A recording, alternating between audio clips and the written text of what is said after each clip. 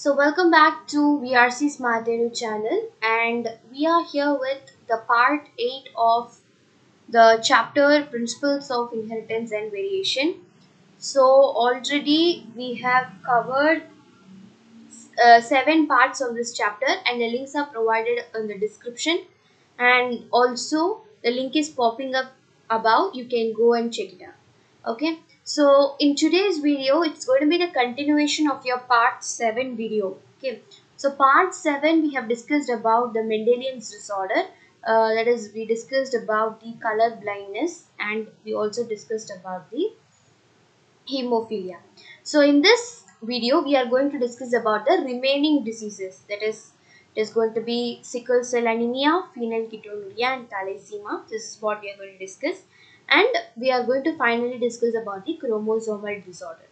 So with this, our chapter is going to be coming to the end. Okay, so this is going to be the last end of the chapter. Okay, now quickly let us move on to the sickle cell anemia. It's coming under the Mendelian's disorder. Okay, what is all about sickle cell anemia? Okay, actually the sickle cell anemia is a disorder that occurs in RBC of the blood. What is RBC? RBC is a content present in the blood, right? So in the blood we have RBC, we have WBC, we have platelets. Yes. So RBC is red in color, WBC is white in color. So only they have given the name as red blood corpuscles and white blood corpuscles. So RBC contains hemoglobin through which it is getting the red color. These are the basic things we already know. Now in this disease what happens is you are having the RBC. Normal RBC will be in biconcave shape, something like this. So normal RBC will be like this. Okay, like this. Now what happens is, see, because of the defect that is caused by the substitution of glutamic acid by vanillin. Okay, you have the globulin chain. First you have to try to understand it. You have the globulin chain. You have hemoglobin is made up of the beta globulin chain. In an alpha globulin chain, beta globulin chain, two chains you have. In that, in beta globulin chain, suppose this is your globulin chain, you just imagine. Okay, suppose this is your globulin chain. Maybe this may be your beta globulin chain. In beta globulin chain, what happens? The sixth position of the beta globulin chain. In my 1, 2, 3, we have no, like that we have sixth position. In the sixth position of the beta globulin chain, what happens?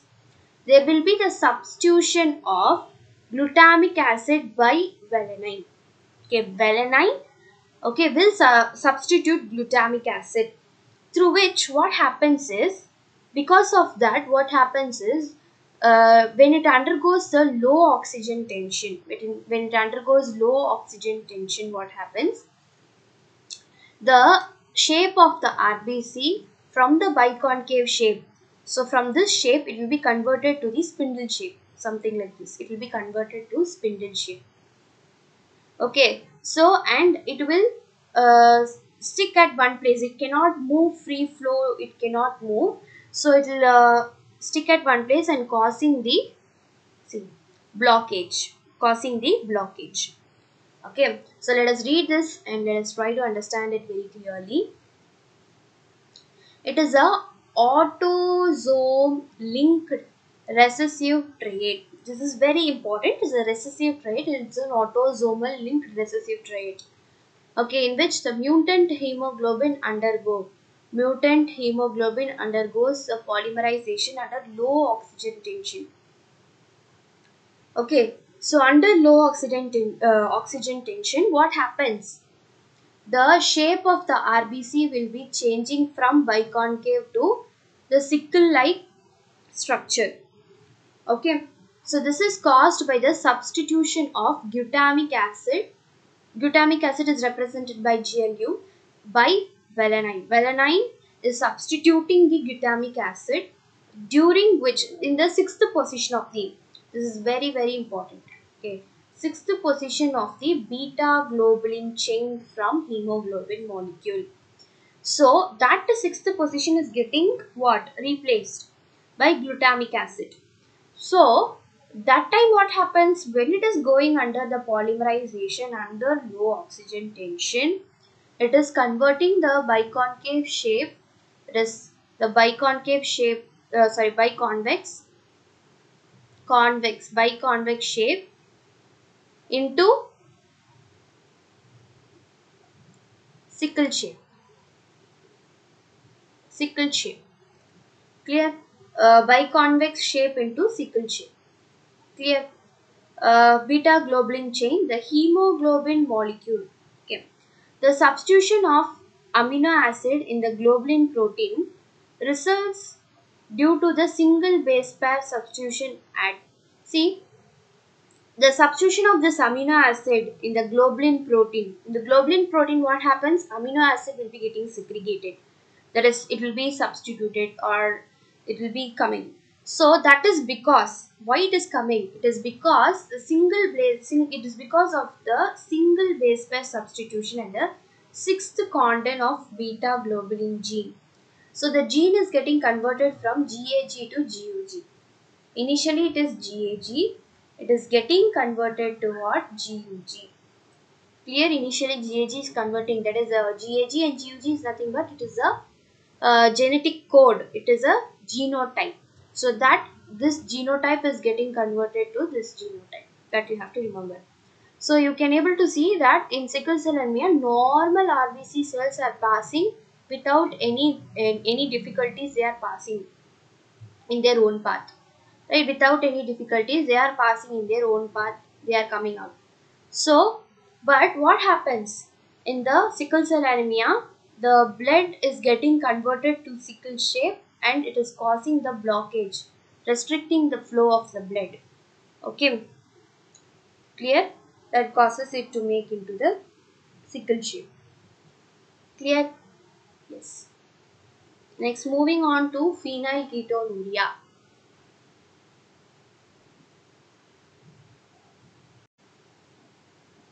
So here in phenylketonuria, if you just see clearly, you can able to observe that phenylketonuria,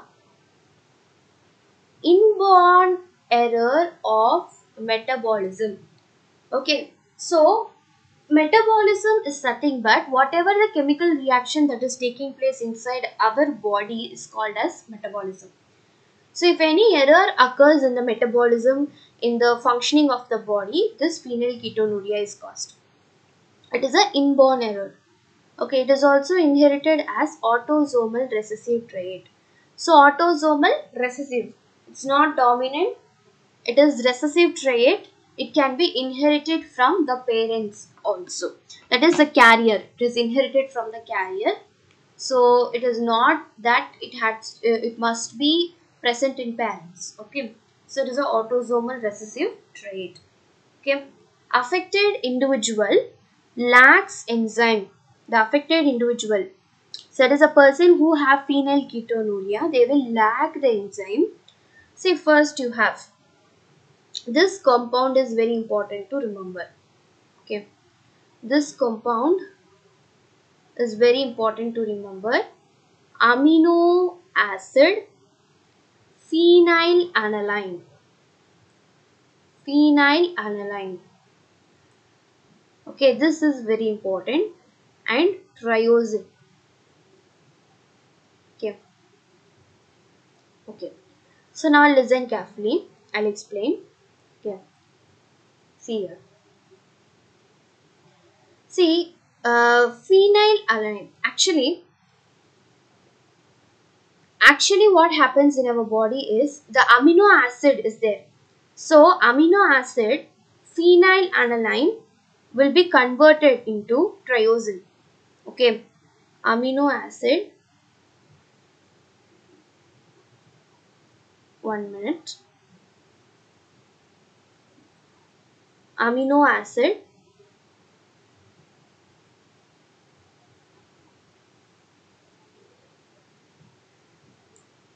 phenylalanine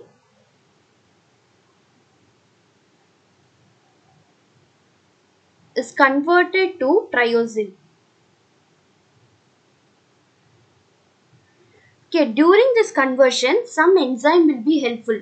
See, if anything to be converted from one form to the another form, something intermediate should be there, right? So like that, there will be one enzyme. That enzyme will convert this amino acid phenylalanine to triosine. But the person who have this phenylketonuria will not have that enzyme that is helping the amino acid phenylalanine to convert into triosine. So the absence of the enzyme will not make the conversion to be occurring in 100% conversion cannot be occurred because there is an absence of that enzyme that is going to convert the amino acid phenylalanine to triosine. Clear? Yes. Phenylalanine, it will not be converted, therefore it will be accumulated in the body itself. So therefore, if anything is accumulated in the body, it will not be in the same form. It will be converted into another form. So it will be converted to phenylpyruvic acid. So since it is accumulated in the body, it's not converting into the another form. Therefore, this as it is accumulating in the body, it is converted into phenylpyruvic acid and other derivatives. Okay, accumulation of this phenylpyruvic acid. So if phenylpyruvic acid is accumulating on our brain, if this phenylpyruvic acid is accumulating in the brain, causes mental retardation. Okay, so it will cause a mental retardation. That is a person will not have that much mental maturity. So it will cause mental retardation, and it will also be excreted through the urine. Okay, why it is excreted through the urine? Because of its poor absorption of kidney. Kidney cannot absorb it. So because of the poor absorption of kidney, what is happening? The phenylpyruvic acid is also released through the urine for this person who are having phenylketonuria, and it is also if it is accumulating in the brain, it will also cause mental retardation. Clear? And other causes, that is mental retardation or brain damage. If the condition is more severe, it can cause the brain damage, and it will also cause some skin diseases, can also be caused. Intellectual disability, that is nothing but the mental retardation. It comes under intellectual disability also. That is, they can't think that much, they can't answer that much. The mental power of them will be low compared to the other people. Clear? Mental intellectual disability will be there, they will not be so much intelligent. Okay, so these are the things. Now I'm coming to the next disease called thalassemia. Okay, this is very important, listen carefully. So already we studied about the alpha globulin chain and beta globulin chain in our sickle cell anemia. We have studied about beta globulin chain. Now here, listen carefully. See, thalassemia, it is also an Mendelian's disorder. It is a autosome linked recessive disease. This is very important. Okay, so for all the diseases I have mentioned, whether it is autosome or whether it is sex linked, okay, or it is recessive or dominant, you have to be careful with all these four informations because these four informations are very, very important. Clear? Now, next, mutation in the gene HPAI, that is HPA1, this is HPA1 and HPA2 present on the chromosome 16. Actually, the mutation in the gene, so mutation in the gene, the genetic code is given HPA1, HBA1 and HBA2. This is nothing but these are the genetic code, okay, present on the chromosome number 16. In the chromosome number 16, these codes are present. Okay, so in chromosome number 16, these codes are present. Formation of abnormal hemoglobin molecule resulting in anemia. So abnormal hemoglobin molecule, it's not a normal hemoglobin molecule, a different form of hemoglobin molecule will be causing the anemia. Offsprings may get the disease when both the parents are a carrier. So this disease can be caused. So if the thalassemia to be caused to an offspring, actually it is a recessive disease. I told if the disease is going to be recessive, it's not seen in parents, but it's seen in offspring. As well as one more information is, okay, parent will be surely a carrier. Okay, so for example, mother will be a carrier and father will be a carrier. If both are carrier, then only the offspring can have this disease. If offspring is male or female, it's autosomal. So there is no particular thing is followed. So you can have the affected individual when both the father and mother are carrier. Clear? Heterozygotes. Okay, they should be heterozygous. That means both the allelic pair should be different. Okay, so if it is caused in alpha globulin chain, so I told in the hemoglobin there are two chains. I told alpha globulin chain and beta globulin chain. If it is caused in alpha globulin chain, if this deficiency is caused in alpha globulin chain, then it is called as alpha thalassemia. If it is going to be caused in the beta globulin chain, then it is called as beta thalassemia. Clear? That should be very much, you should be very much careful with that. So this is the carrier. So both the parents, this is hierarchy showing parents. Both the parents are carrier and offspring will surely have when both the parents are carrier. Clear? Yes. Okay.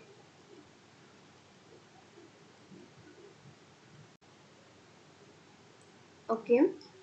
So now we are going for chromosomal disorders. So we have completed the Mendelian's disorder. Moving on to chromosomal disorder.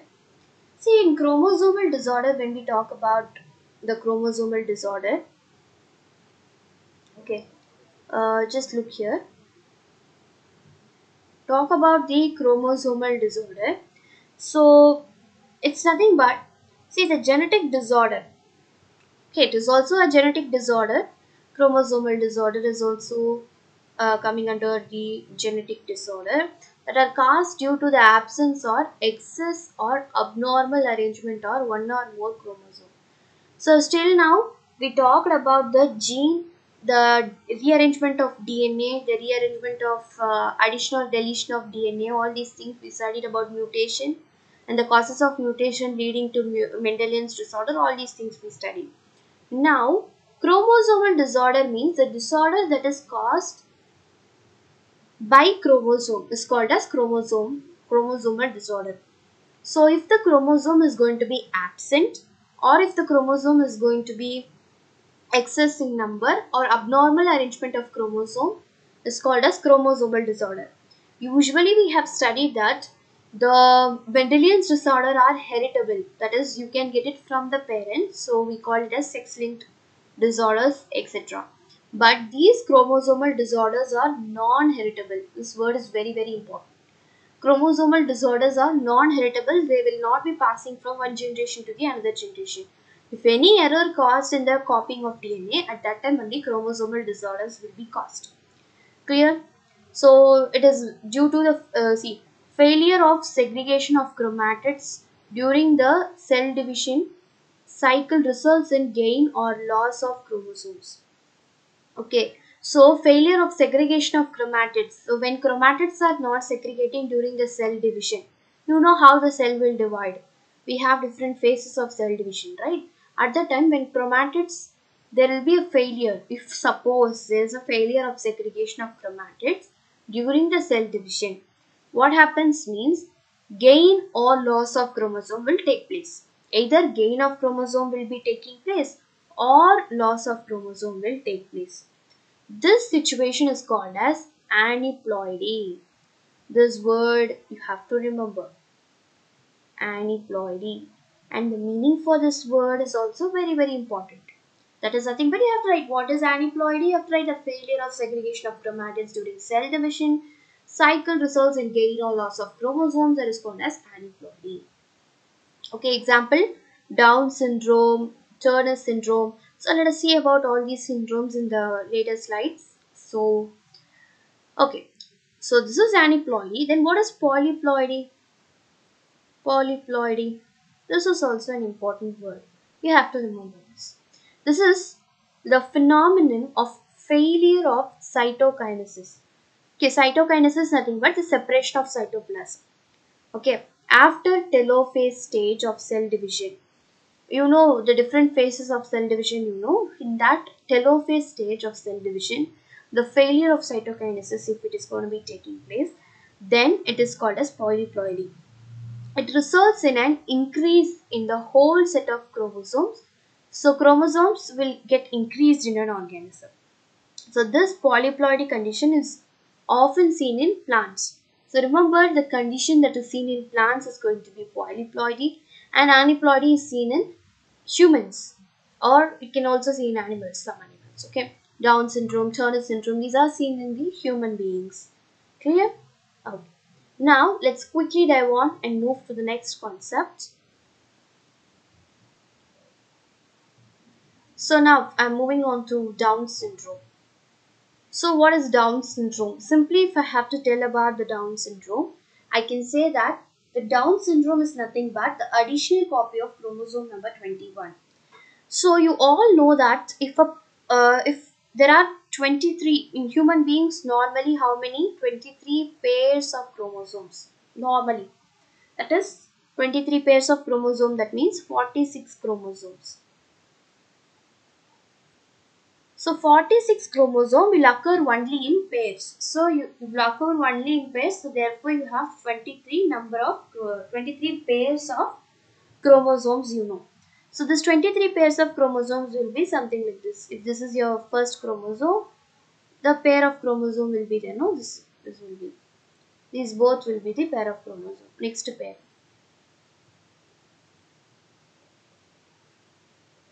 Next pair. So this is the first pair, this is the second pair. Like this, you have so many number of pairs. So there is 23 pairs of chromosomes. You are having 46 chromosomes. But here what is going to happen means the 21st pair is there. No, 21st pair. If this is going to be a 21st pair, etc., etc., 21st pair. Here already two chromosomes are there. One more additional copy will be present in this 21st chromosome. One more chromosome will be present. These three chromosomes will be present in the 21st pair. Okay, additional copy of chromosome number 21.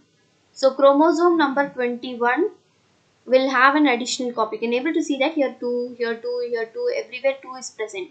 But in the 21st chromosome alone, you can able to see that there are 3 chromosomes are present, 21st pair. So 3 chromosomes are present, therefore it is an additional copy of chromosome number 21. Okay, and if you just look after here, normally 46 chromosome, here additionally 1 chromosome is present. So how many chromosomes will be present here? 47 chromosomes will be present in this case, that is 2n plus 1. Normally a haploid, that is a diploid human beings will have 2n number of chromosomes. So that means 2n number of chromosomes we have. But here what is happening? One more chromosome is extra. So 2n plus 1 is the karyotype. 2n plus 1 is the karyotype. Okay. Next, clinical feature, partially open mouth with furrowed tongue. So their mouth will be partially open. They can't close their mouth, and they also have a furrowed tongue, a deep tongue they will be having. They will be having mental retardation. That means they will not be mentally strong enough. And they have the small round head, broad palm with palm crease. Okay, so these are the clinical features of the person who is having the Down syndrome. Next, moving on to Klinefelter syndrome. Okay, Klinefelter syndrome is also 2n plus 1. But what is the difference? Okay, in Klinefelter syndrome. So Klinefelter syndrome occurs usually in male. Occurs usually, that means it occurs in males. You can take it occurs in males. Okay. So you just see here what will be the 23rd pair of chromosome in case of male and in case of female. Tell me, what will be the 23rd pair? You will all say that the 23rd pair will be the sex chromosome. So for female it will be X and X. For male it will be X and Y. It is usual. For normal organism it is usual. But the person who is going to have this Klinefelter syndrome, that is the males, those who are going to have this Klinefelter syndrome, will have an additional one X chromosome. That means they have X chromosome and Y chromosome. So they have two X chromosomes and one Y chromosome. Can I able to see here? First, all the chromosomes, there are only two chromosomes are present in all the pairs, right? So, but here you can able to see two X chromosomes are present and one Y chromosome is present. That means one X chromosome is additionally present here. One X chromosome is additionally present here. So, it occurs in the male. Clear? Which is also called as 2n plus 1 because already it is there 2. So, plus 1, 2n plus 1.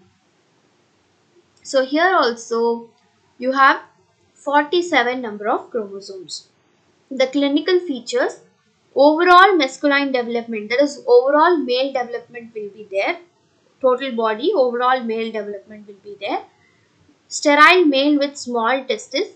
So this male cannot produce, they are sterile in nature. Okay, they cannot reproduce their young ones. They are sterile in nature, they have small testes. May have some breast development. Okay, then because 2X is present, 2X chromosome is present. So you can able to see some female characters also in this person. Tall and long limbs, mental deficiency. So these people will also have mental deficiency. So they cannot have that much good strength, enough mental power. Clear? This is all about the Klinefelter syndrome.